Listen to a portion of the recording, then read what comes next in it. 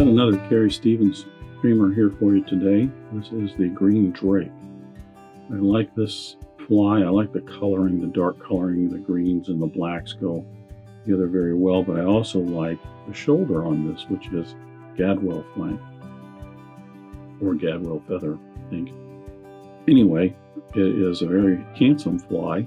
I like the coloring. I'm a big fan of grizzly materials or alternating banding, high contrast materials.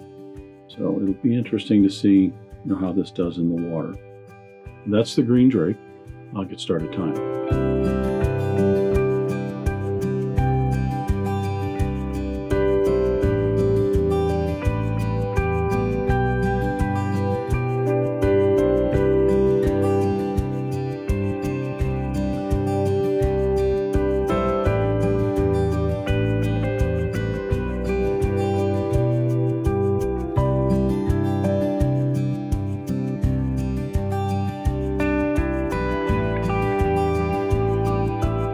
I'm going to start the Green Drake with my hook already in the vise. This is a Mustad CS15. Sorry, this is a Partridge CS15, not Mustad. It is a 10x long streamer hook, and it is a size 2. I'm going to go ahead and debarb the hook. I've already attached my thread and run it down for a base layer of thread underneath here, and I am using white because the body on this is orange floss. This is a Wapsi 140 Denier in white. That's just going to help me to get from one end of the hook to the other a little bit quicker. Now, there's no tail on the Green Drake, so we can actually just tie in our tinsel for the tip and the rib. And I'm using a Danville Mylar silver and gold tinsel in a size 12.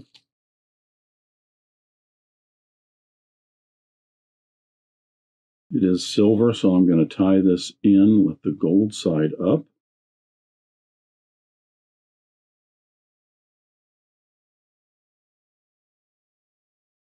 And I'm going to run my thread down on top of this to just past the point of the hook, and then back up again. And give me a nice secure level base for the tip on this, and then I'll get back about where I started, which may be about a fifth of the way, not quite a quarter of the way down the hook shank. This is where I'm going to put in the floss body. Floss is I'm using a Danville 4-strand rayon in orange.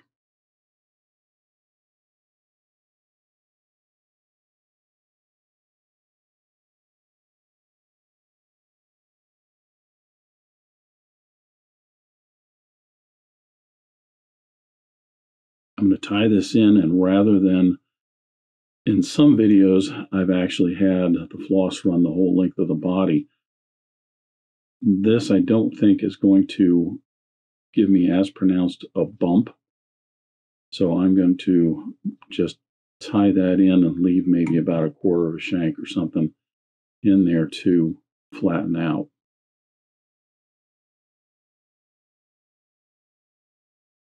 I'm going to bring my thread forward to just behind the eye. My tie-in spot, I want to try and keep these in touching turns to keep that pretty level, fairly smooth. You can flatten your thread out when doing this, and it will help to cover the hook shank a little bit quicker.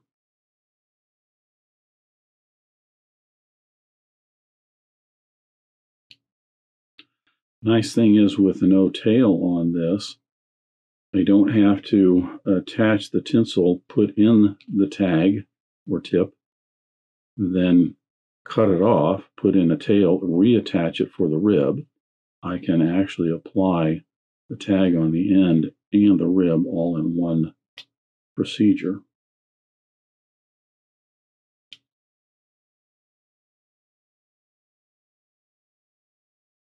So I get my thread up to this end, and I will apply the floss body.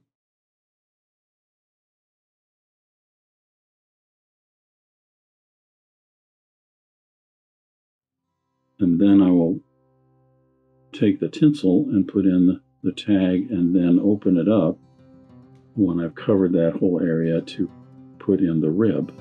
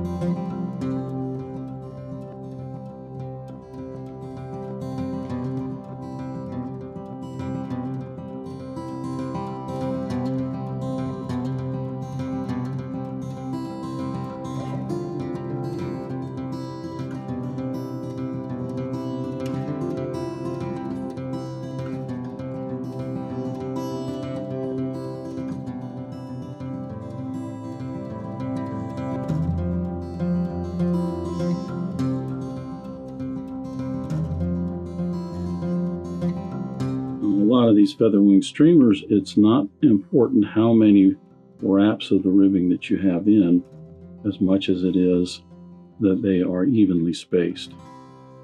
So if you want fewer wraps, fine, just spread it out a little bit, but just make them all evenly spaced. So I have the tag and the body and rib all in place. There is a underwing on this as well as a belly. The belly is some white bucktail. The head on this, when it's finished, is a black head with a red stripe. No, excuse me, an orange stripe. I'm going to, at this time, go ahead and attach my orange. I'm using a uni-thread 8/0 in orange. And this just is going to allow me to get a nice base of orange in the entire head so that when the time comes and I finish this off, I can actually put 2 black bands in it. So it will look, for all intent and purpose, it will look as though it's all black with an orange band. But as I've mentioned in other videos, if I do this all in black, and then put the orange on there afterward, the orange will be much darker. So this just keeps that orange color a little bit more vibrant.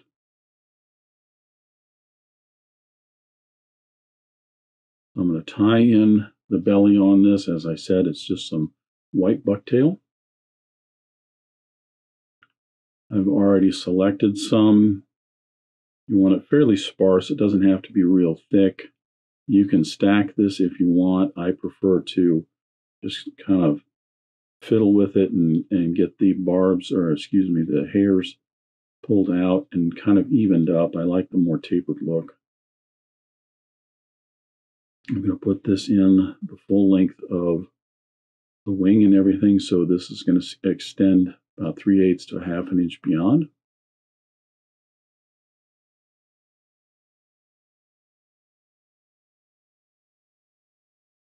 I'm going to anchor that in, and then I'll trim away the excess.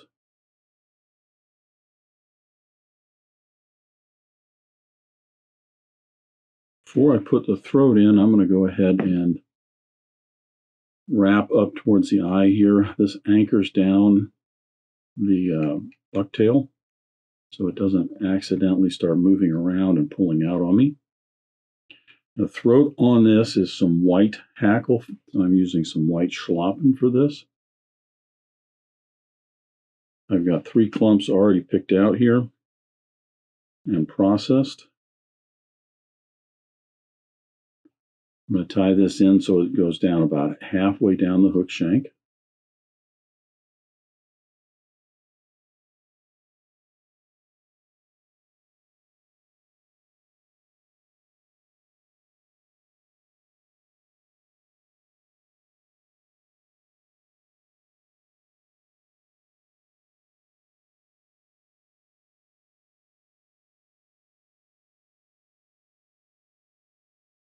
Take my next clump, placing it on the side here. One hair there. If I can't get that out of there in a minute. Same length, but I'm going to have it up on the side of the hook. What this does for me is it helps to cover up the thread on the hook right here.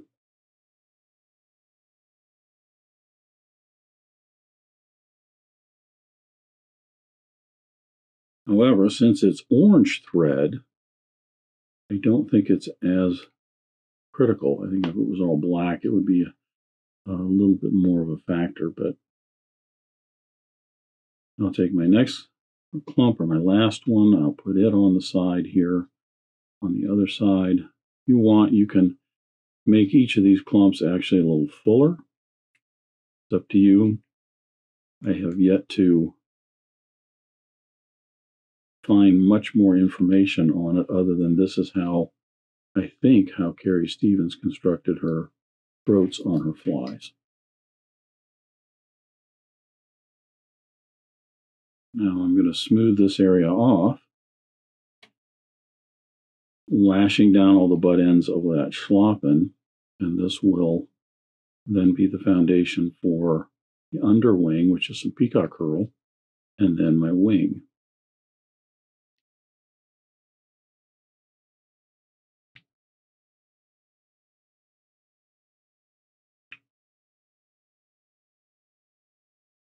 I said the underwing is just some Peacock Herl. It's 4 to 6 strands of Peacock Herl. I've already selected these, and you're going to tie these in the same length as your belly. These are a little bit thinner off of a feather, so you could tie some in that are a little fuller if you want. It's up to you. I think it still works very well.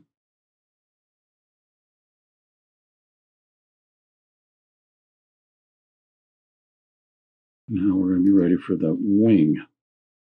The wing on the green drake is a black hackle topped off by a green hackle that's a little bit shorter. And then there's a Gadwall feather that's tied in as a shoulder. And then there's a jungle cock that is the cheek.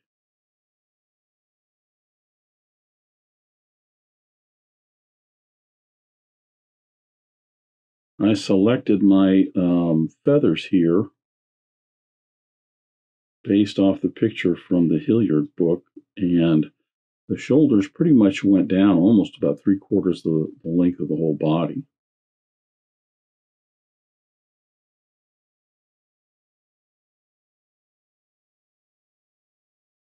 I'm going to tie this one in first so that you can see it. And I'm going to put about a dozen wraps on here, more or less to secure it enough. I see you don't want to, as you start to wrap on that, you don't want to really pull and torque down on your thread because you can get the whole wing kind of getting at an off angle. So I get about a dozen wraps to secure that. Then I'm going to put the other one on.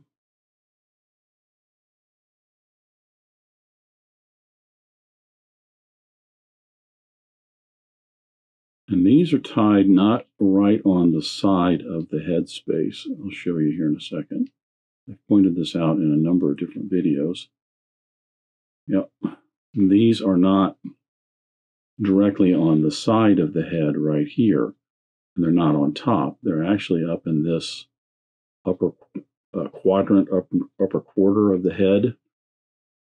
That way they get lashed in and they run pretty much down the length of the hook.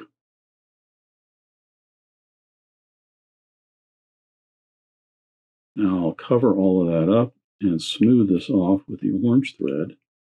And then I'll take my black 6/0 Danville and put in the bands.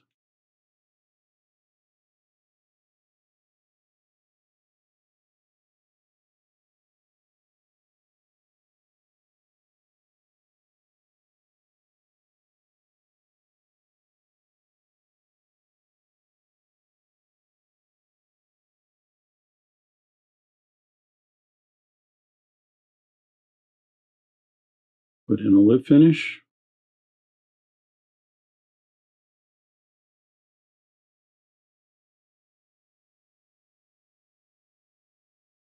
And that is the rest of my use for the orange thread. Checking this, making certain it didn't get twisted somewhere in there in that process. Usually it doesn't, but sometimes it does. So I'm going to use some 6/0 Danville in black for the bands on this.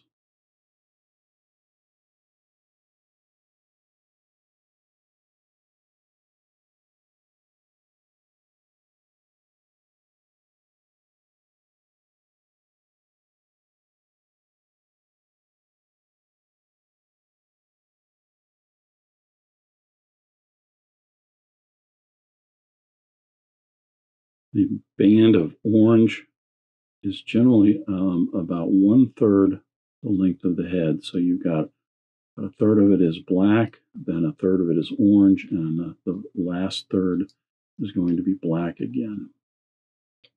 Imagine you could shorten that orange up a little bit if you wanted to, but I find it's just as easy to divide it into thirds.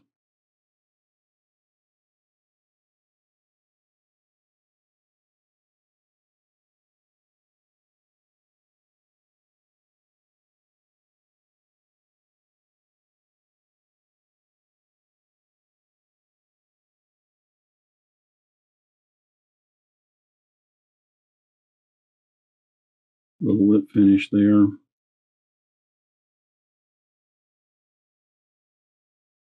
I'll reattach right behind the eye of the hook.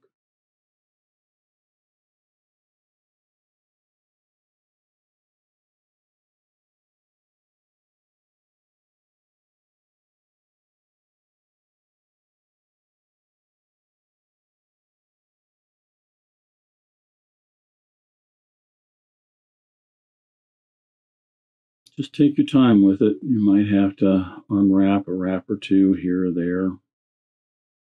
It kind of wanders off on you.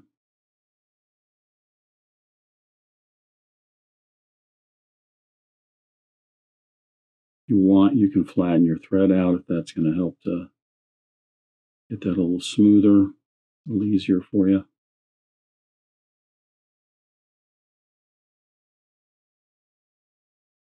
Give that a look-see. Yep, I got all of it. Bring my thread back to the back of that black band. Now I'll flatten it out and another whip finish. Most of these Carrie Stevens streamers like this end up with a little bit more of a pronounced head to them. That's part of the nature of the beast with all the hackles you tied in there and everything else going on.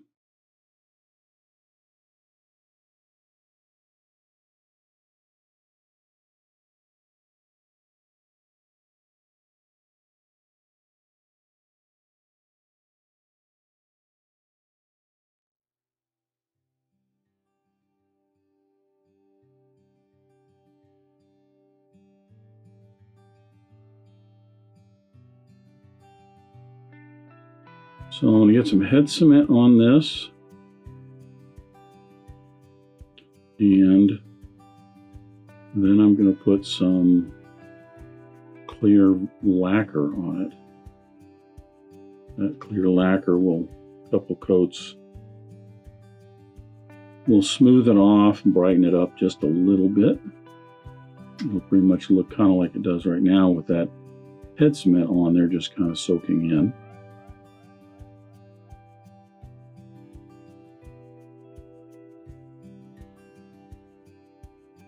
So there is the green drake.